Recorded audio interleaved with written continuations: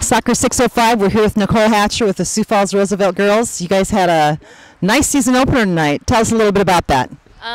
We played Brandon Valley, and we started the game off really slow. We had some bad first touches, but after they scored first on us, we really cleaned it up, and then we decided to finish some goals, and we ended up winning 6-1. Speaking of goals, you collected a couple of those yourself in the first half. How'd that feel? That was pretty nice. I don't know, needed to start somewhere, I guess. You always got to start every season, but it was nice being able to play other people for goals. It was really nice team effort there. And you guys did very well last year in the season and the tournament, and this year the coaches have you ranked as number 3. How does that feel? I don't know, it sucks because obviously we think we're there, we want to be that number 1 team, we think we can be, but being an underdog is that's okay too sometimes, because to work from behind just makes us feel that much better.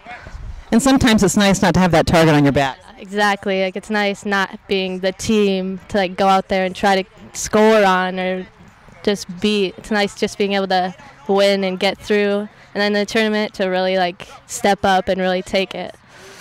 As long as you stay close to the top of the pack, right?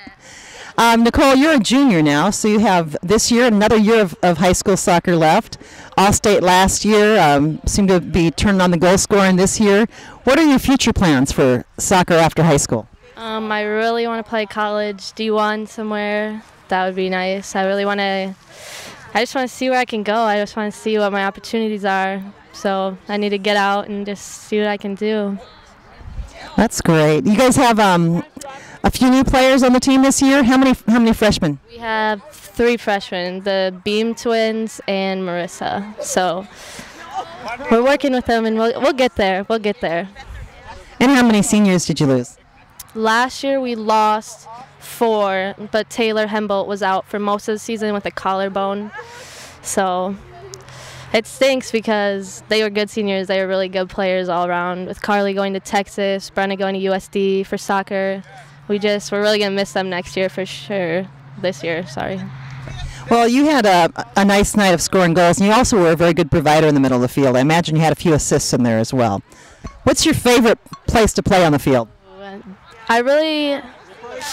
That's tough. I really like playing up top because I feel like I contribute the most to the team there. I feel like if I'm scoring, that's doing what I'm on the field to do, so that's nice. But playing in the midfield is nice too, to get those other players involved and really see what we can do as a team.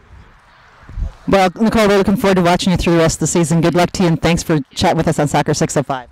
Thanks.